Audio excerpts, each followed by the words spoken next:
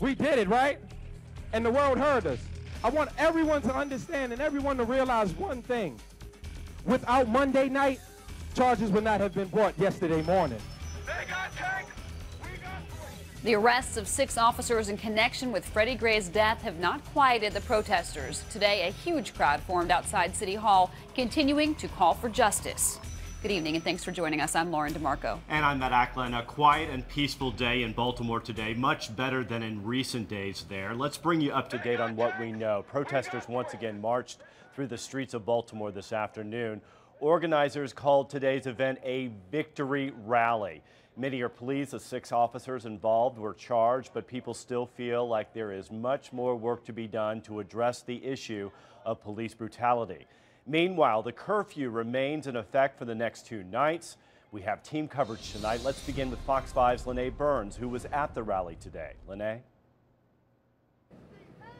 Well, Matt, it does seem that peace is returning to Baltimore. Once again, we saw no violence as people took to the streets to protest.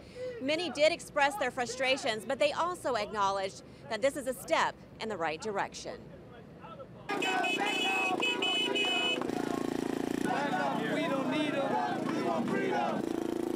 As the crowds marched the streets of Baltimore to City Hall, This is what you hoped for. perhaps these were literally and figuratively positive steps. Crowds, a sea of white and black faces, carried signs calling for peace, justice, communication, as well as expressing frustration. The feeling of hope for this former Superior Court judge is cautiously present. Are we heading in that direction, do you think? Today, I feel like we are. I haven't been feeling like we are. I'm sick of our racist wars and our racist economic policies, and I'm sick of police killing young black American men simply because they're that black and American. Get down on your knees! In the past few days, quite a different scene from what we saw earlier in the week. Stop shot! Riots, looting, angry people terrorizing the streets of Baltimore, and catching the attention of a nation horrified, confused, and saddened at what was happening. It shows possibility that there are many things, problems we've got to deal with. But when you get people excited, maybe there can be a turning point in Baltimore and spark something bigger even. Sitting on the grass at City Hall, a reflective moment for one man working to get perspective on how to process all that has happened. I am feeling, I'm thinking, I'm contemplative. You know, I'm preparing for the best, but expecting the worst.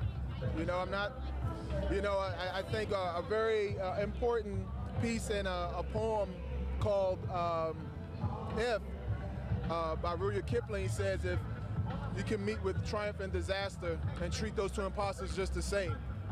So that's kind of where my mindset is. For one couple celebrating their marriage today, the rally was significant enough to pull them away from the reception. I was so disappointed. I was shocked. I was about to cry. But now I'm here, and it's something different, something special, and I can support my husband. As they headed back to continue their celebration, the crowds continued their quest for justice, each with their own unique way of delivering that message. While the powerful presence of the military doesn't dampen the free spirit of these kids, and this message working its way through this sea of emotions, perhaps a symbol that things just might be looking up. Now, today's rally certainly was no end to the drama that has plagued this city, but it certainly was a moment for people to come together, take a deep breath, and think about the direction they're heading.